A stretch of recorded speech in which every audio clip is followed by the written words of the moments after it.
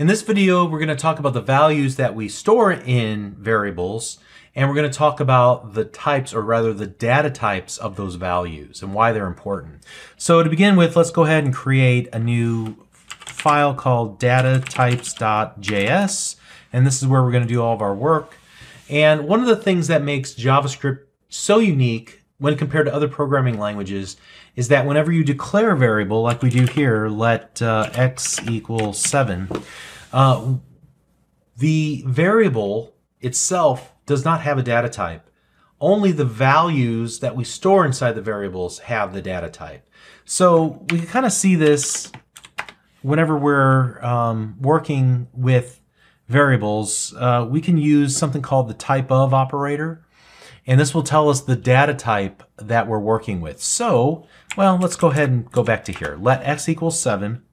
So let's start off by just doing console.log, and then we'll say type of, all one word, lowercase, and then x.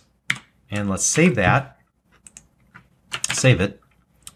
And here I'm going to type node and then data types. And you'll see that it outputs a number. So that's one of the first data types. The X data type is a number. And a data type is really just the kind of data that we want to store.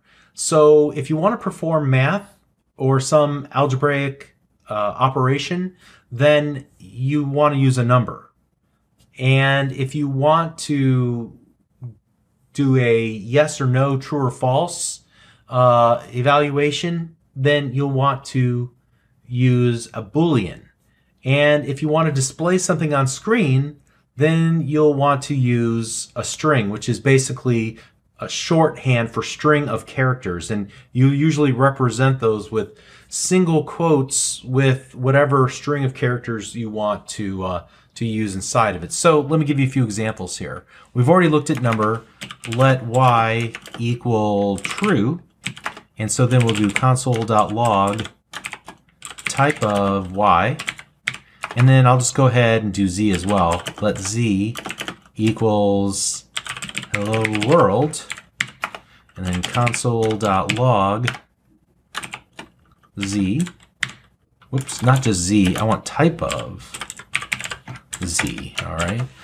And so now let's go ahead and run this.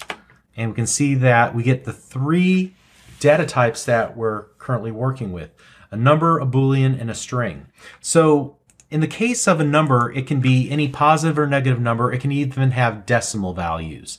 In the case of a Boolean, it can either be true or it can be false. Those are the only two values. And then if we want to create a string, it's going to be anything inside of the single quotes. It's a literal string of characters. I literally want HELLO space WORLD. All right. And so those are your three of your 7 basic basic types, data types. There's also another case. Let's let a and then console.log the value of a, and then console.log type of a. All right.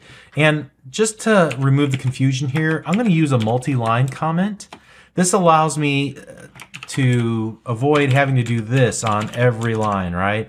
I can just do this little /* at the top, then go down to the bottom of where I want to comment out, and then */. And you can see everything that's highlighted in green or turned to the green color is now commented out, just as if I had commented out each individual line separately.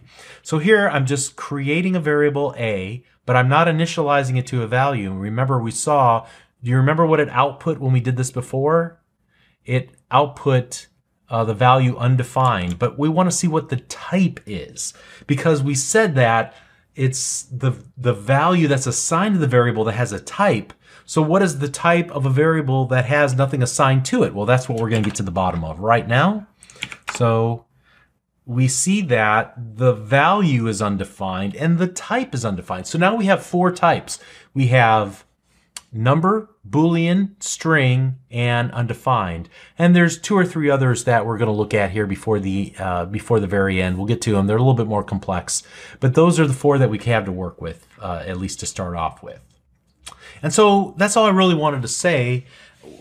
The next thing we're going to talk about very quickly is how I would convert one type into another type. How do I force JavaScript to treat a string like this, console.log, and then a literal string of the value 9, how do I make it treat it like the number 9? Well, we'll talk about that in the next video. We'll see you there. Thanks.